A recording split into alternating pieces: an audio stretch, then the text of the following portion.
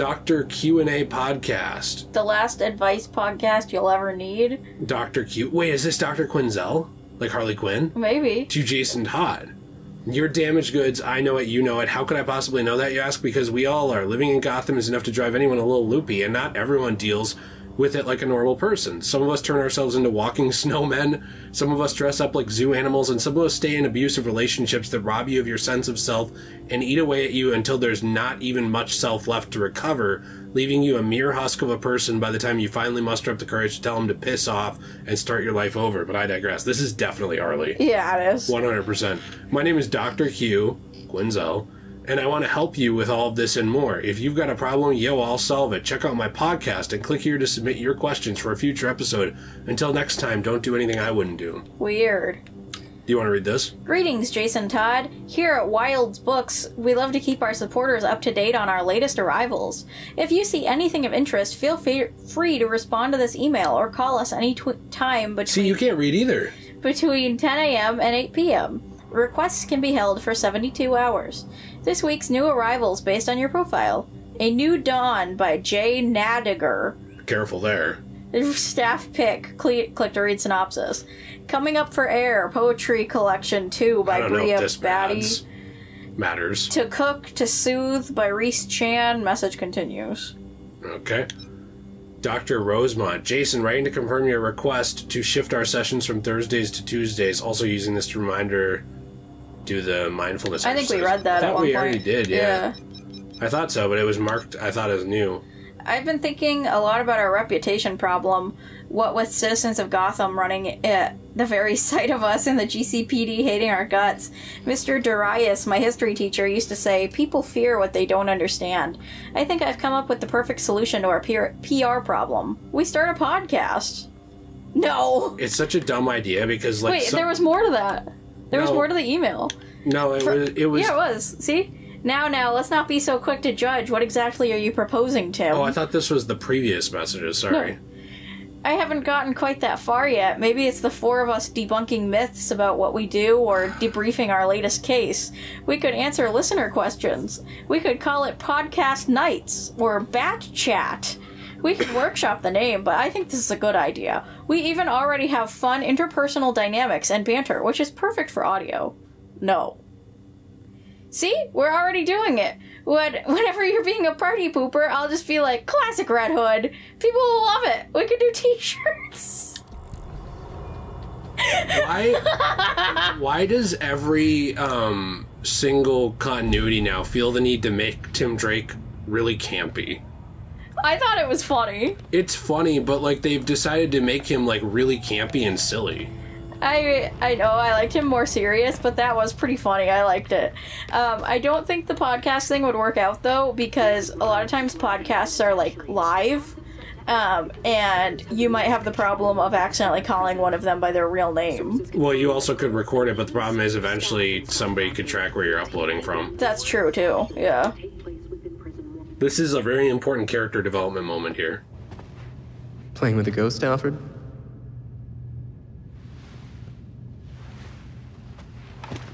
You might say that. I'm finishing my last game with Bruce. I couldn't save our board from the manor, but I do have our notes. We tracked each move. To continue the game if one of us was ever away. Are you winning? Playing as Bruce, I can't see how he loses. Bruce is dead. Maybe he wins your game, but without him, we've lost. I'm not so sure about that. Not so sure he's dead? Not so sure we've lost. Bruce played an important role, but he never saw himself as the only piece in play.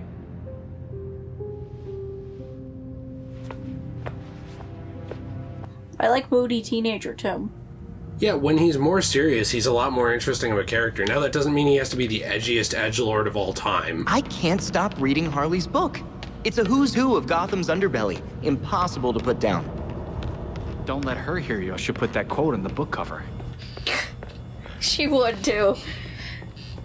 I'm beginning to like Harley a little bit more in this game. I have retracted my previous statements of thinking she is absolutely hideous.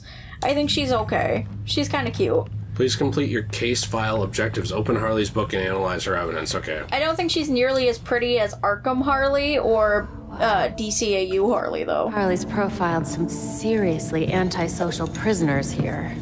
Look, something's going on at Blackgate. We lean on that warden, we're set. No, these records go back centuries, man. The warden's new. Now she's involved. How did I miss this? Oh, right. Harley's stupid system makes no sense.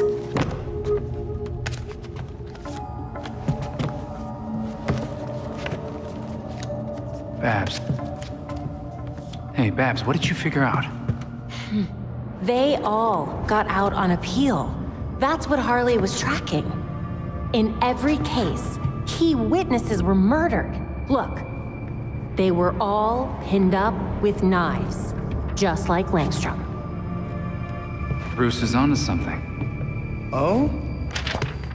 I think I've got something. Oswald Cobblepot, the Penguin. He's like everyone else in here, except he served his sentence every single time he was arrested. Someone must have hung him out to dry. Might be he's willing to talk. He runs the Iceberg Lounge now. Claims he went legit. He definitely runs more than liquor through that bar. I wouldn't know. That man would never take me. If you wanted a fake ID, Tim, all you had to do was ask. Oswald's dangerous. And we can't forget Harley's still out there. We have to be careful. Relax, Dick. We got this.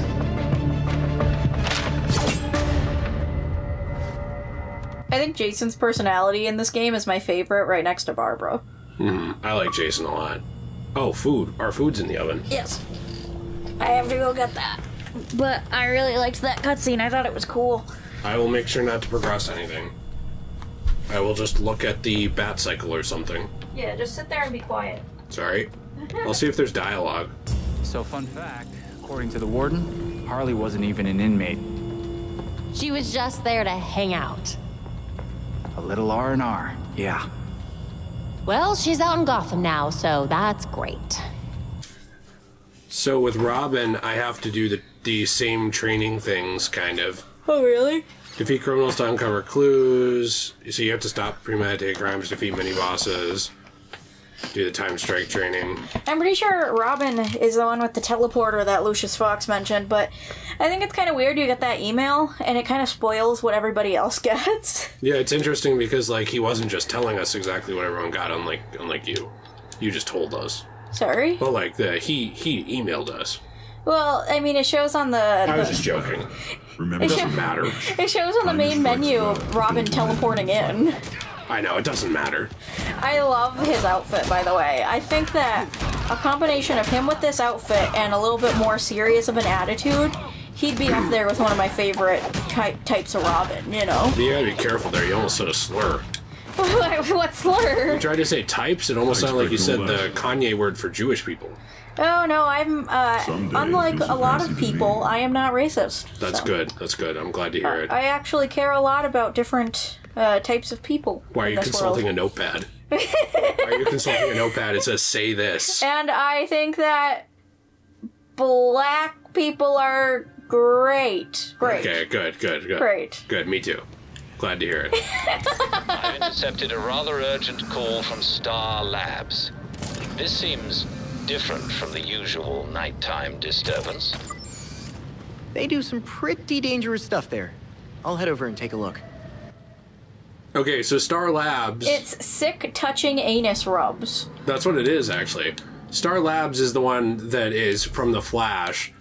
We were recording at 5 or 6 a.m., and I think I said it was Star City Labs, because that said that was on a building. Oh yeah, didn't that other person get mad at you for that too? Like Pussy Eater 9567 or whatever? I highly doubt that there's any of that going on with someone like that, but yes. Yeah, but that's why they name themselves that, because it's overcompensation. It's like when guys with I wouldn't know about that. It's like with guys who have really small, you know, pee-pee areas, like say that they're like 8 inches. Yeah. That's not small. Well, you take that back. No, but they're lying, is what I'm trying to 4 say. inches is plenty. What? You tell everybody 4 inches is plenty. You are literally 6'5". No, I don't want to talk about that. If that could tell anyone about your size. I don't want to talk about that. I don't think you're one to talk about small. Wow. What? Mean you say I'm small? I'm saying you're a big boy in all parts of your body. Not true. Even your tum-tum. I pride myself on having a tiny wee-wee. What the heck? It's my favorite part about myself. It makes me more aerodynamic. What in the world? Also, we will go back to... I'm having a hard time here. We will go back to co-op. The only reason we're doing this is we have our TV downstairs because we were watching James Bond movies, and I really didn't feel like lugging it back upstairs. Yeah, because we switch the 1080p TV cool. down there to play COD Blackout, because we were going to make a video on that. And then we decided, we want to watch James Bond, but we want to watch it on the 4K TV. So then we left the 1080p TV on the floor down there and then put the 4K TV where the other TV was. So now there's 2 TVs in the basement and only 1 TV up here. Yeah, well, one of those TVs is trash, and I've had it since like 2013. Yeah, not a great TV, but it, you know, gets its use on like games that aren't super high quality. Sorry, I'm not very good with Tim yet, which is weird because like you'd think they'd all play the same, and they sort of do. But I'm having a little bit of a hard time getting used to him because I've never really done much as him. I'd argue Jason plays a lot different than Barbara from what I've played as, because you do a lot more of like pressing Y and doing gun stuff with him. Whereas Barbara does a lot more acrobat stuff. And Tim seems to do more acrobat stuff, as well as like using his stick. And it kind of seems like he might also be reliant on pressing Y to do like batarangs or something, but I'm not sure what his ranged attack is. Or birdarangs or whatever, but yeah. Wait, what? What arangs? Sometimes they're called birdarangs. Really? Yeah. That's really funny. I believe they were called that in Arkham. I think they wrote that out as the thing. So, I've always wondered, because like I'm not like the biggest expert on Batman lore, even though he's one of my favorites. Why did Batman decide to have his sidekick be named Robin? Like after a bird. Well, there's been a lot of origins for Robin, so I guess it would... Oh, jeez. That was bad.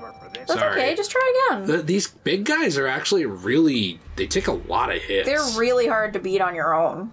Well, they take a lot of hits. It's just kind of quite a bit. Last time... What happened to my cape? Oh, what Lord. In the world? I wish they'd fix that, because this is the best outfit in the game for him, and they fuck up his cape all the time.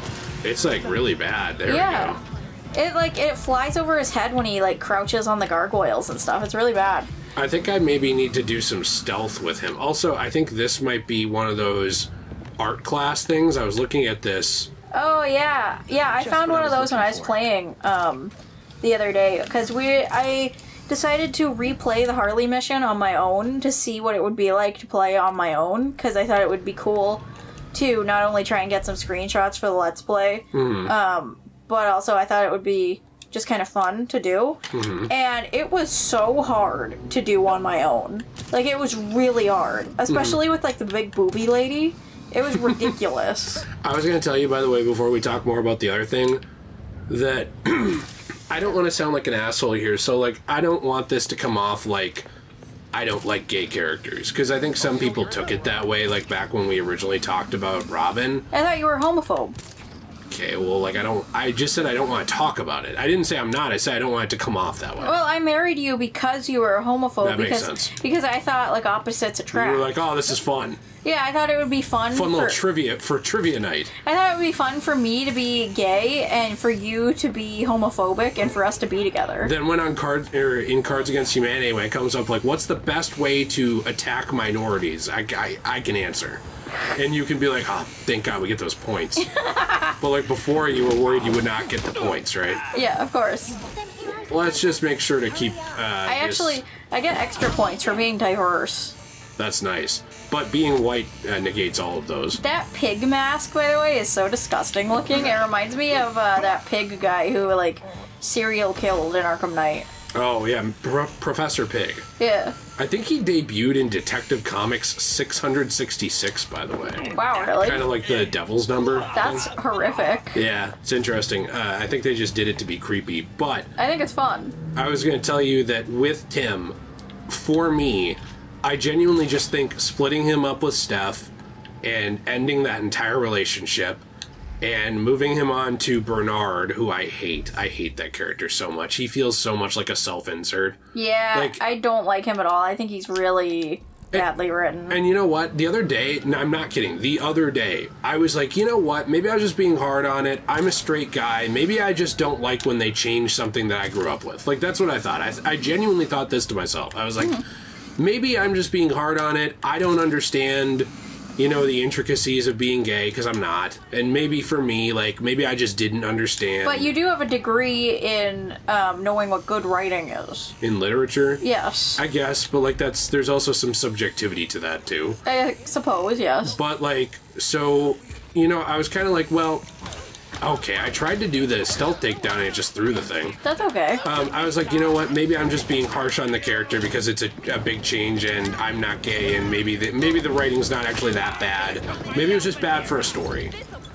Well, I went to read another story and I'm not remembering what the issue was off the top of my head, but I was reading a few issues of Batman and Detective Comics and some other stuff. It was more recent and it was like this whole thing with Steph, I believe, meeting Bernard, and she like was like, I love you so much, I'm so glad you make Tim happy and all this stuff, and it felt so much like the writers were trying to make Steph approve of Tim Drake's relationship with Bernard so that the readers would, you know what I mean? And to me it was so weird because it's like, dude, you, like, I get they can be friends, but you would not drag your ex to go meet your new love interest when you're like, I just came out as bisexual, right? Because wouldn't that, because like most of the time when you come out as bisexual after you date someone of the opposite sex, the joke has always been, and maybe it's mean that this is a joke, but it has always been a joke, is that, oh, that person realized they were gay because, or on the LGBTQ spectrum, because they didn't enjoy your relationship that much. Yeah. That's always been the joke. So like with people, and even in the LGBTQ community, that's a joke to them, you people. So it's like, well, why are we acting like you would just drag your ex to go meet this new person and they would be so overjoyed they would hug them out of glee? And also, again, Bernard, it's weird. Uninteresting. He had nothing interesting to say, nothing interesting to do. He just kind of sits there. He doesn't do that much. Also, most normal people would feel at least one small twinge of jealousy and upset at a fresh breakup of somebody you really cared about, and then meeting the new person that they're immediately with. Yeah, and then add on to that the, you know, layers of complexity of it now being a, you know, bisexual relationship. Yeah. And you now have, like, more layers of, like, confusion, right? Well, I don't understand why Tim can't be bisexual but be with Stephanie. Well, yeah, I mean, I don't know. I mean, that is a question. Stuff here. Because, like... how do I get to it? There is plenty of bisexual characters in media who... recognized. Well, I guess not. Look. That's cool. Secret cache. That's cool. Reach each of the emitters within the time limit to unlock the cache. Is that only for Robin? I don't know. Where's the emitters? I don't know. Oh, right there. That blue thing? Right in front of you? Oh, I'm just dumb. I don't think... I guess not technically in media, but in real life, there's a lot of bisexual people who, you know, are with somebody of the opposite sex. Like, that's just kind of a normal thing, is like they're attracted to both. Yeah, you. Yeah, exactly. So it's like, just because he kind of realized he's bisexual doesn't mean he necessarily had to end his relationship. I mean, some people do. Well, I think the relationship ended right before that, but I'm pretty sure the goal of ending it was this. You know what I mean? It just kind of seems like bad writing and upsetting writing. It's like, I think it's also upsetting that in this game, like, have you noticed he hasn't gotten any emails or anything, like, referencing Stephanie at all? Or at least I don't think he has. But I'm gonna check just because I don't know if that changed, but like maybe. Harley Quinn got big plans. Hiya Baby Bats. That party at Blackgate was a lot of fun. I'd have stuck around, but I couldn't miss that 3 for 1 at Tacos Dirty. Anyway, now that Batsy's gone, we'll have so much fun. We'll read some of this, but that's Bart Allen. That's Flash. Mm-hmm. Or one of the Flashes. To all from Batman. If you receive this message, then people have started linking the words Bruce Wayne and Batman online. Interesting. Which means my identity might have been compromised. But yeah, have you noticed they don't mention Stephanie at all in these messages, but like for the messages for other people you see mentions of Wonder Woman and Starfire and Black Canary and other characters. Mm-hmm. But like they don't mention any of the characters who are tied directly with Tim. Well, I guess for me one of my biggest problems is that I think both of the prominent male relationships in DC right now are just bad. And there was already one in Midnighter and Apollo that was interesting, but they just refused to... I guess I'm a little confused here. Wait, so it's that over there? I guess so. Sorry. In Midnighter and Apollo, and they refused to ever market or do anything with those characters, so it just never went anywhere. But like, yeah, because they thought that gay people wouldn't sell. Right, but even now they won't reference them or do anything with them, but they will with these two. Yeah, because they're secretly homophobic. The only reason that they're having him be gay is because somebody at the writing place decided that they wanted to have diversity, but also because... personal cache that I guess Bruce squirreled away out in the city. I didn't click that. Pretty neat stuff was inside. You know, Master Bruce was fond of having a backup plan. The supplies in those compartments often saved him a long trip back to the Batcave. I expect if you look hard enough, you'll find similar caches across Gotham. Cool. I'll keep my eyes open for more. But also because it's the same thing as, well, we don't think a Val Zod would sell, so we're gonna have Black Superman. Well, Black Clark. Black Clark, yes. Clark? Black Clark.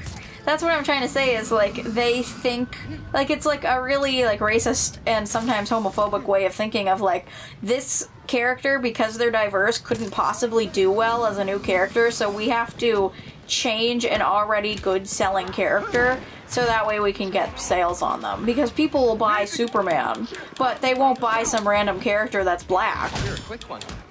It's so dumb. If that's the reasoning, that's so dumb to me, because, like, one of my favorite characters in the DCAU is Jon Stewart. He is a black man. He is Green Lantern. He is my favorite Green Lantern by far. He's also Nate's favorite, isn't he? Yes, he's one of the most complex DC characters that I can think of, but, like, they refuse to do much with him in a lot of continuities, and I find it sad. But yeah, no, I mean, to me, people don't respect my opinion on this because I'm white and because I'm straight. I know you're bi, but I'm not. People obviously don't respect my opinion on it either. Because, like, a lot of people in the comments, like, acted like my sexuality didn't matter in those videos. Well, they also assumed that I was talking for you because you can't have a voice. I guess so, because I'm a woman, I guess. So you're misogynistic, too?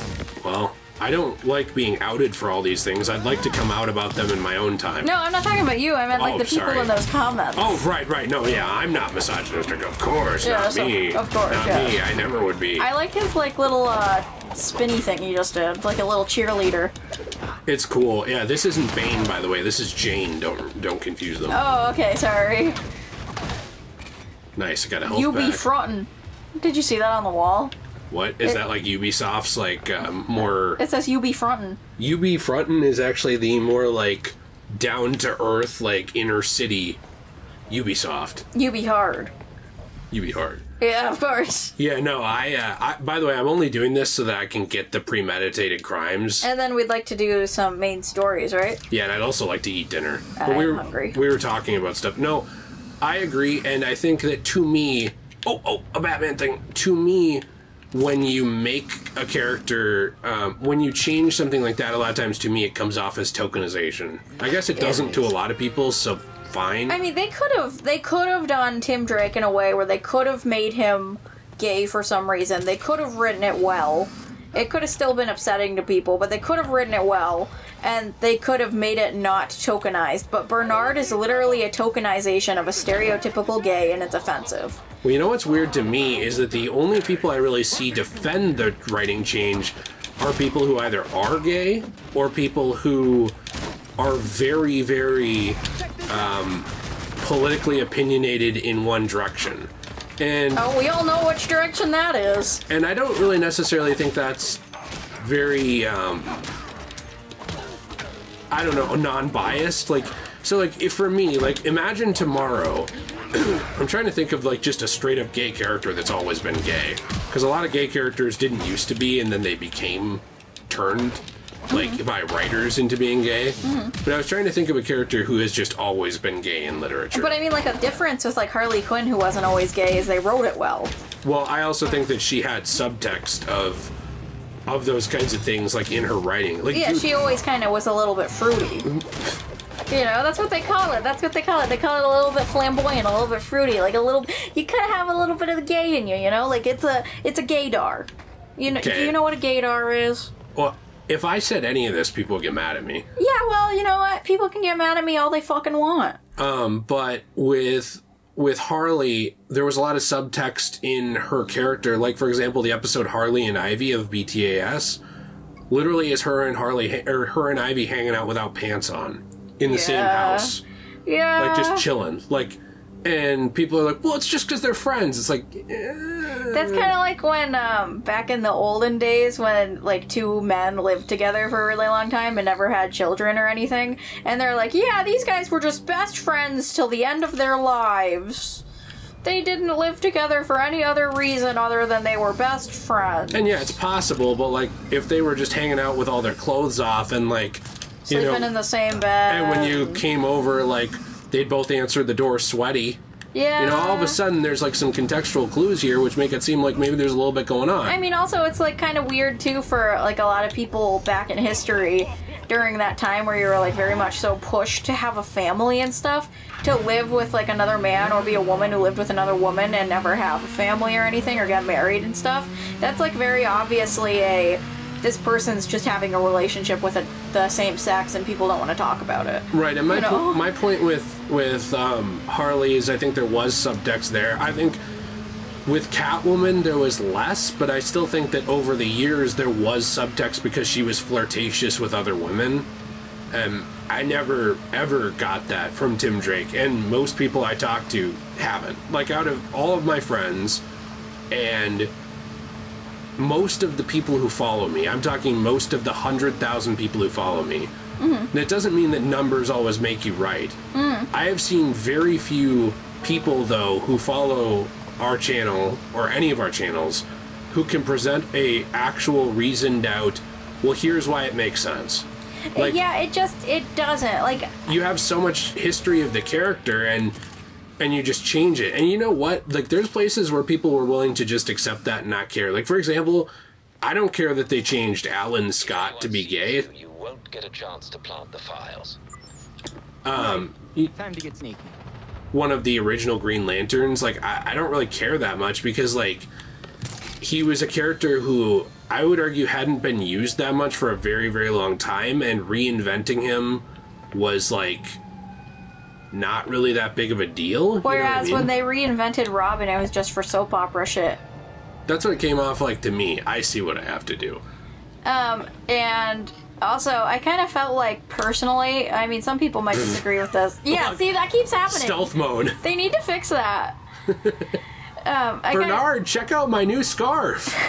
I always felt like this, personally, but, like, I know feel like I'm in a spy It's not movie. important. I know other people wouldn't agree with me. I always felt like Nightwing was the more flamboyant one of all of the Bat family. I always felt like if they were going to make someone in the Bat family gay, it would either be him or Barbara. I also think it's really offensive, too, that as soon as Robin came out as gay, they started making him a lot more feminine and metrosexual. And giving him merchandise. Like, they gave him the Rainbow Funko Pop, remembers? Yeah, he came out as gay just in time for DC Pride. But, like, they didn't do any of that stuff with him beforehand. You know, like, they obviously just kind of did that for merch and for a stereotype.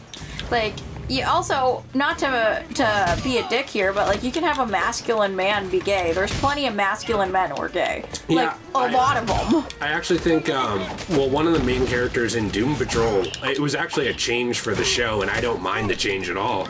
He's gay, and he's pretty masculine. And there's also feminine men who are straight. Like, we have a neighbor who I would have placed as kind of gay, actually, when I first met him, who's, you know, kind of a very feminine, well-kept, clean, flamboyant kind of guy, and he's with a woman, you know?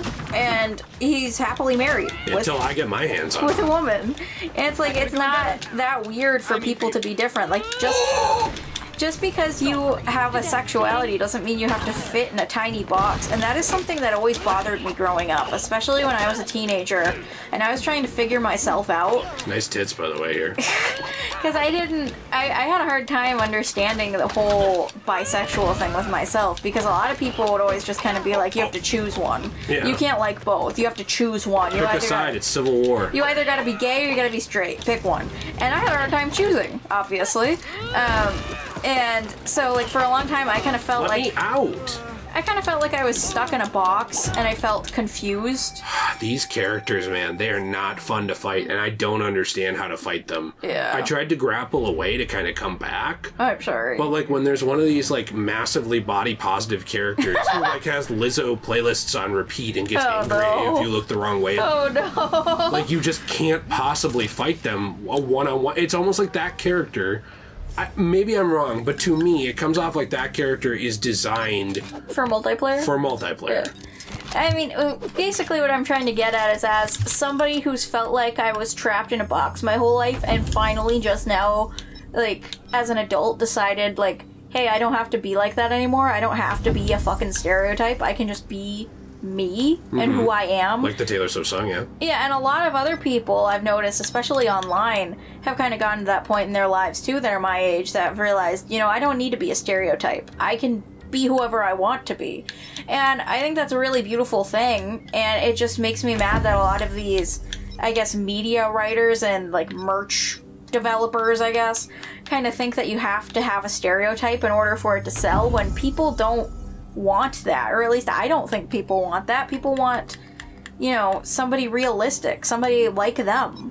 Mm-hmm. You know, somebody who is a dynamic character, isn't just their sexuality, isn't just one thing, isn't just a stereotypical, you know, caricature of something. You know, because it was offensive back in the day when they made caricatures of black people. So why isn't it offensive now when they do that for gay people? Well, because, like, I think gay people will take what they can get because they don't get much. Which is ridiculous. And I understand that, but, like, I think that there's a lot of potential for, like, a gay superhero. Like, I think that one thing that really I found interesting was Kevin Conroy. I was reading one of his things. I never knew the man was gay, ever. Which is fine. He like, nobody cares that... Well, I guess sure somebody does. I guess homophobes would care, but, like, majority of people in our social circles, like, especially you, don't care that he's gay, you know? Right. Like, it's not a big deal. Jill, are you going to let me talk too? Yes. But with that, he had a story about how, like, in order to play Batman, he was kind of pitched this character who, like, hides a big part of who he is and doesn't know how to share that with the world, and, you know, feels like he has a lot to make up for and do. And he kind of channeled some of that in his own life from his own feelings about himself into the character, and I thought it was very fascinating. And imagine, like, not just someone channeling that into a character, but just a character being that way. Like, you don't only have the secret identity in terms of, like, who you are, you also have the coming to grips with who you are in just everyday life element. I was trying to see if I could lose them for... Yeah, those are real life concepts. You know, those are something that a lot of people can get behind, whether you're gay, you're straight, you're black, you're white, you know? That's something that's actually really interesting and has a lot of depth to it. No, I agree, and I just think it's weird to me that, like, that idea can't be explored with any new characters. It only has to be explored with established characters, and here's the real reason why. Again, it's what you said about, like, Black Clark Kent. We can't make a black character and sell it. We have to just make someone black, because who wants a black character? That's what the reasoning is. Like, pretty much. So basically, it's much easier. Did this end? Oh no. I did want to mention, though, real quick, that's a really racist concept, because Marvel put out Black Panther, and that was an extremely successful movie. And that character was always black. Yeah. I mean, I don't exactly love one of the dudes who worked on that, but yeah, like, it's still a good movie, and I still think that, like, it shows that, like, you don't have to, like, change everything to make that character work. But in terms of... Okay, oh, jeez. In terms of, like, when it comes down to it, like, the idea is if we change... Like, so let's say I go into DC Editorial and I pitch something to them, right? And my earbuds are falling out, and I'm going to lose if they do. I have to hear the audio cues for hits. If I go up to DC Editorial and I'm like, hey, I have this idea for a character who is like a homeless superhero, and he fights crime, and he does this, that, and the other thing. Okay, well, I'm going to have a harder time pitching that to them than, hey guys, what about a storyline where Bruce Wayne is homeless? Yeah. I'm going to have a harder time pitching that to them. You know why? Because they're going to be like, oh, people will buy Bruce Wayne. They'll just buy that automatically. And the fact that you made him homeless just changes it. It just adds spice to Bruce Wayne. Let's sell that. Yeah, we just want a little bit of a soap opera. We want a little something different. You know, we want a little bit of a, you know, a little bit of a General Hospital. I don't think, like, I can do these premeditated crimes on my own. No, they're really hard. They were a lot easier when we were, like, low level. It says failed, officers under attack. So, like, I failed this one. You failure, you.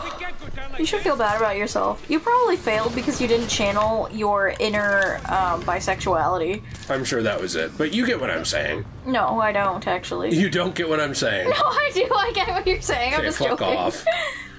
I'm gonna talk over you, you stupid minority. What the world? I'm saying because you're bi. Yeah, that makes sense. So I'm gonna talk over you now. And because I'm a woman. That exactly. Too. Don't women count as minorities still? Or In no? this house, they certainly do. Oh, okay, that makes sense. Do I have to cut out stupid minority? No, I thought it was funny. Okay, well... I'm hungry. That's kind of what it comes off as, like, in terms of, like, these editorial things, though, to me. Can we eat chicken? Well, let's go eat chicken.